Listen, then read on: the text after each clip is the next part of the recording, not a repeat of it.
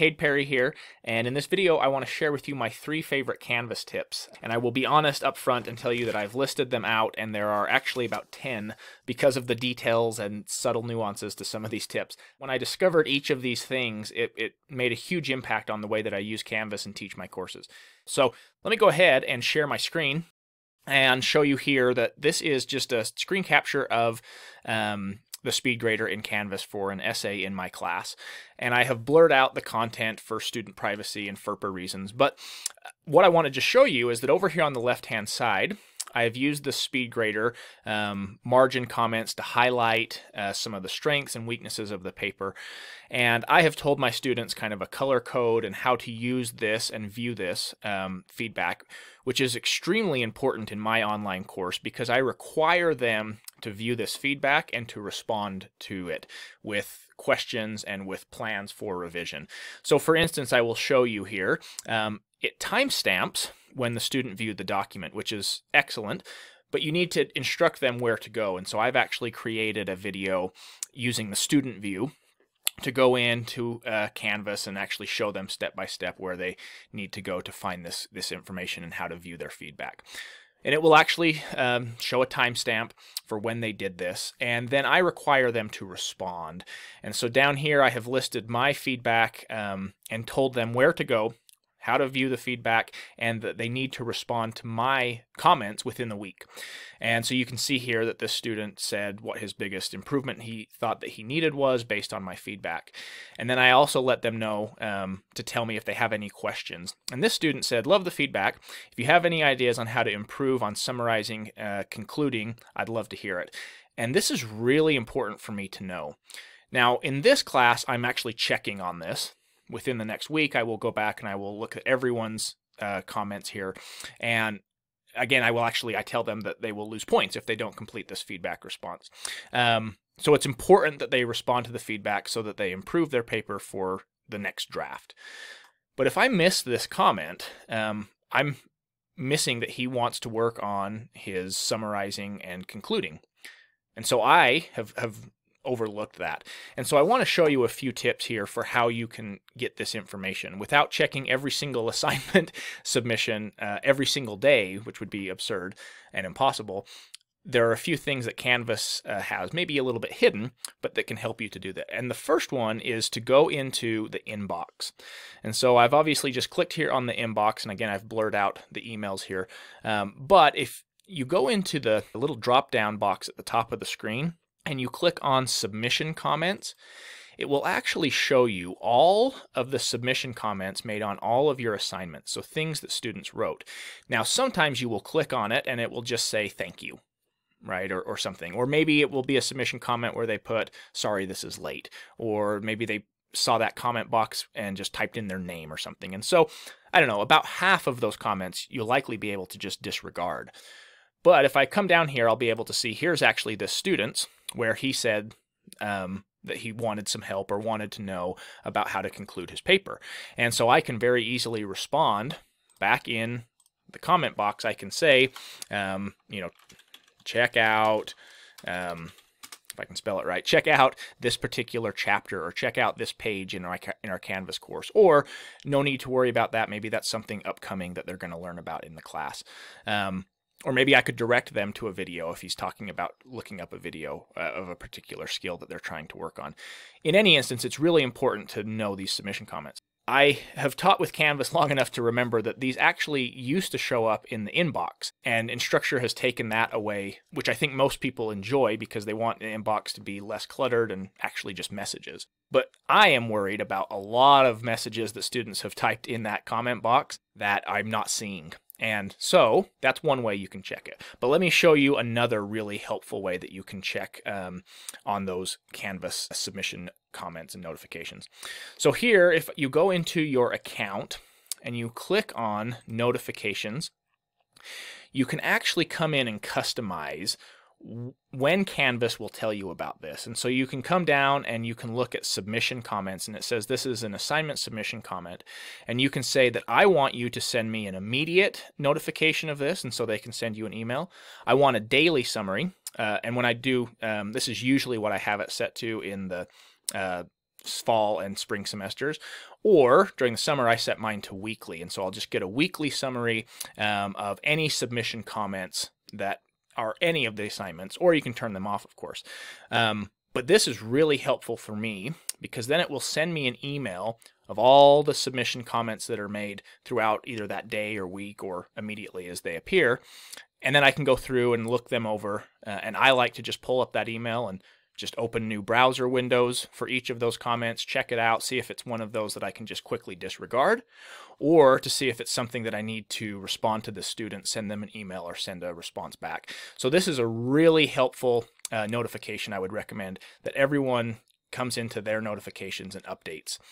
You can also go to the settings, and I like to show my students this as well, and you can add a new email address that they send you these notifications from Canvas. And this is awesome. My students go, they audibly gasp when I show them this. But you can actually come in and type in your cell phone number, and it will text notifications about any of these things that you set, right? So when they have something graded and they want to know that it was graded, well, they can have that sent to their text messages. And of course, standard rates would apply for text messages, but they can actually add that there, which is really cool. And students usually like to do that. Okay, the last thing I'll say about this first tip for submission comments is back in my assignment here, the way I'm teaching my course now, I currently just say reply in this comment box and within the next week, letting me know how you plan to revise and if you have any questions.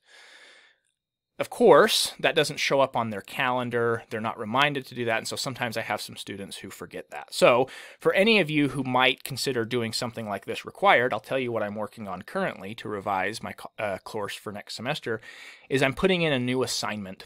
And it's just going to be a 5-point assignment that says, make sure you check your feedback. Here's how you do that for the last assignment, or check the rubric, or whatever it might be, the highlighted margin notes that I've put for your essay, and then respond to this assignment with, and I just say 3 sentences, but you could customize that however you want. Then it will show up in their actual to-do list, will be on their calendar, and you can give them points or take away points. In my case, where it's super important that they respond and see my feedback before they move on to the next draft. So submission comments is the first tip that I wanted to share, and hopefully there are some useful details that will help you as you're working on your own courses. Okay, the next thing then that I wanted to show you, some tips for using the settings. So here I am in one of my courses, and over on the left-hand side, you will see the settings bar. And if I click on settings, there are a few things I wanted to just show you.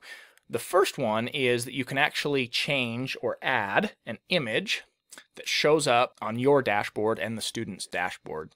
And I'm going to say this is a really helpful thing to do. I'll show you here. This is my dashboard, right? You can see the courses I've added images to. And I usually like to pick something that's relevant to the content. So for my myths class, I have an image of a piece of artwork that we talk about. Some pulp fiction art in my science fiction class that we talk about. And you can obviously come in and add that little piece of art, which is nice to know about. I will also tell you here, Canvas says that their suggested dimension size for that image is 262 by 146 pixels. And so I'm assuming if it was too large or too small, maybe it will distort the image.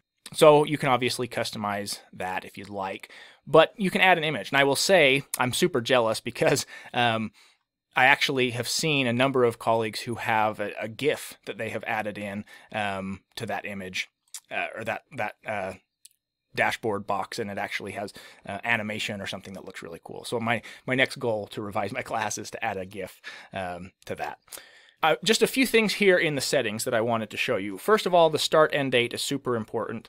The TLC sends out reminders of this, but just make sure that you are aware of the start-end date and the features that you can restrict students from viewing the course before or after the course end date. That's always something that I just have on my calendar to come in and double check. But I want to show you down here at the bottom, there is a More Options tab, and I wish that Canvas made this a little bit more visible.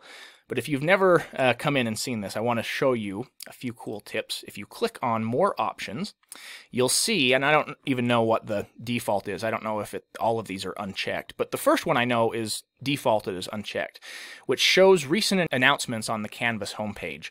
And so I want to show you, let me go back to my homepage here. you'll see in my class that the recent announcements will load. And so it tells students some information about some recent announcements. And of course, they can click on the Announcements tab, but it's always really nice to just have that posted right at the top of the page. And so you can come down and obviously disable that if you'd like, but you could say I want 1 or 2 or 3 to show up, and you can obviously customize that. This is one that I like to set because I have an assignment that has students attach a file to a discussion thread, and so I can set to allow that to happen. I can have students edit or delete their own discussion replies. Sometimes I may want to change that. And so I would just say, for my second tip in the settings bar here, is to come in and spend just a few minutes looking over these settings and think about some of those things. So, okay, the start end date, the image, the more options. You'll also see over here on the right-hand side, validate links in content. And this link validator is a super useful resource. If you have never used this, I encourage you to run out to your Canvas course and to go run the link validator. If you click Start Link Validator, it will spend a few minutes probably cycling through all of your pages in Canvas, and it will tell you if there are any broken links or images that are unreachable for students. And I will say that there are sometimes things like unpublished content that I disregard and I ignore. I don't need my link validator to always be 100% perfect. But the course design checklist for online classes wants all instructors to go through and validate and make sure that there's not missing links and missing things in your course. I also like to kind of just periodically do this as well. And there is one of the settings that you can set as a notification that if a student clicks on something that's broken, it will send you an email. And so you can also check that out. Okay, then the last thing that I want to show you in the settings is the navigation. And this is one of the most important. I always want to make sure I have a very clean navigation bar over here on the left-hand side. And you'll see that there are dozens of things that Canvas adds in. And anytime that there is something new added in, it may be automatically just imported in as a new tool or standard or something that's institutionally set. And so I like to come in and make sure that this is clean. If it's something I'm not going to use, like in this course we don't use Office 365 or we don't use the Snow library or whatever it might be, I can come and disable that. And obviously you can just drag and drop them here. Another hot tip about this though is you want to make sure that you scroll down and hit save. And it's kind of a poor placement for the save button. I would tell Canvas they should probably think about removing this elsewhere, but just make sure you hit save or you'll be like, wait, I thought I customized that. So you can see here as an instructor, there are a whole bunch of tabs and they have this little not visible to students crossed out eyeball. And so I like to go in, customize the order and the content of what is visible for students. And then if you click on Student View, up here in the right-hand corner of your home page, you'll see that the student view is just much cleaner. And if I have a whole bunch of tabs there that they aren't going to use throughout the semester, it can be just cluttered and it can even be just a navigation issue for those students. And so making sure that you set that is super important. And you can also disable assignments so that students are more likely to work through the modules to find content and then those assignments. And that's always something that's important for my classes as well. Okay, so I'm going to leave the student view here, and I'm going to show you my last tip, and it has to do with the course calendar. So back in those settings, you can actually find a tab over on the right-hand side that says Course Calendar, or on your home page, you can also see View Calendar. And when I click on that, it's going to take you to just the calendar that you've probably seen. It's over here on the left-hand side as well. You can customize which calendars are shown in this, and I'm looking here at one that's a previous course calendar, so I'm going to change the due dates, and I don't want students to be confused. So I'm looking at an older semester here.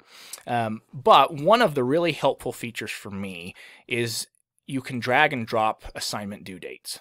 And so rather than going in and editing every single assignment for things like maybe spring break or fall break or a holiday, as it changes from semester to semester, I can come in here and just drag and drop these assignments whenever I want the due date to be on.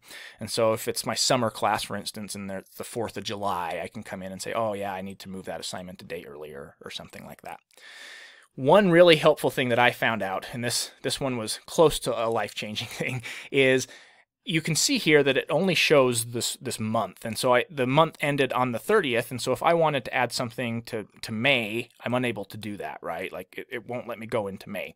So here is my tip. So if I wanted to change this due date into the month of May, I can go up to this calendar, and I can go to May, and I can actually drag it, and I can drop and say, okay, I want that on May 1st.